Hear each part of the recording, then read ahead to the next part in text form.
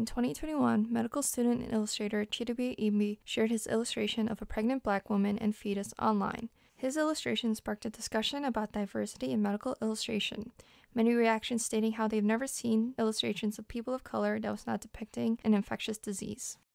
How often have you seen medical illustrations of people of color?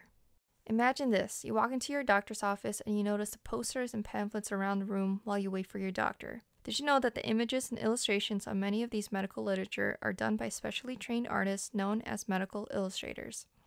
Medical illustrators are professional artists with specialized training and advanced knowledge in subjects such as medicine, science, art, and design.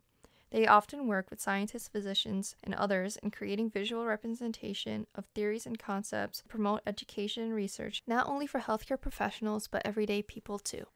According to the Association of Medical Illustrators, there are less than 2,000 trained medical illustrators in the world. Discussion of diversity and inclusion in medical illustration is not a unique topic, as it can be traced to the social and racial inequalities that is found in the healthcare system. Majority of medical illustrators today identify as white, while 14% identify as Hispanic, 7.5% as Asian, and 4.3% as Black and/or African American. From the U.S. Census, 64% of physicians identify as male, 56% identify as white, 6% as Hispanic, and 5% as Black. Majority of nurse practitioners are female, however, 25% identify as non-white, and according to the American Academy of Physician Associates, majority of PAs are female and identify as white or non-Hispanic. 3.2% are Black and/or African American, and 8.6% are Hispanic. Now, why was it important to list off all of the stats about medical illustrators and medical providers? Now, medical illustration is crucial in the education of healthcare professionals and for the public. Because healthcare providers work and interact with a diverse population, it is important that the material taught to them represents that diverse population. One of the biggest topics discussed about diversity in medical imagery is the lack of diversity in the educational material for dermatology. Lack of diversity in the educational material for dermatology can impede the physician's care and knowledge of skin conditions, but also the patient's own education about their skin. In a review of some popular textbooks about dermatology, only 19% of the images shown show skin of color. Published in 1975, the Fitzpatrick Skin Type Scale has been used by dermatologists and educational material in determining the skin types based on the color and reaction to UV light. Since it was published, healthcare professionals have questioned the reliability of the scale due to its limited range of skin types and colors.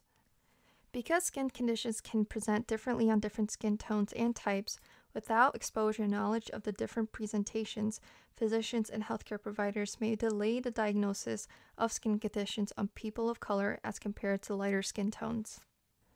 Another study takes a look at some of the most popular and used textbooks in medical institutions: Atlas of Human Anatomy, Bates Guide to Physical Examination and History Taking, and Guides Anatomy for Students, and also Clinically Orientated Anatomy.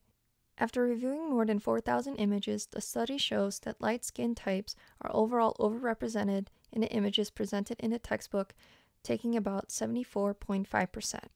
Only 21% of the images show medium skin tones, and only 4.5% are dark skin tones.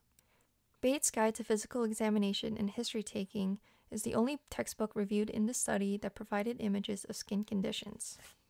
However, most of the models shown in the book are white, and the presentation of melanoma is shown in a light skin tone. It should also be noted that based on the proportions of the population, it can be argued that the images of Bates, Clinically Orientated Anatomy, and Gray's Anatomy represents the proportions of the population. That doesn't mean that is equitable representation, as the study continues to show that many of the chapters exclude any images or discussions of Black people, people of color, and darker skin tones. When it comes to anatomy textbooks, educational material, and atlases, majority of them depict the normal human model as young and white males. Frank Netter, who illustrated some of the most popular atlases in medical illustrations, often only drew white and light-skinned people. Whether the lack of representation in illustration and images were intentional or rooted in implicit bias within the structures of the medical field, it has an impact on the level of care given to people of color by healthcare providers. With inadequate representation, marginalized people often feel alienated and not seen. How are illustrators today trying to combat this issue, and how are they trying to increase diversity in medical illustration?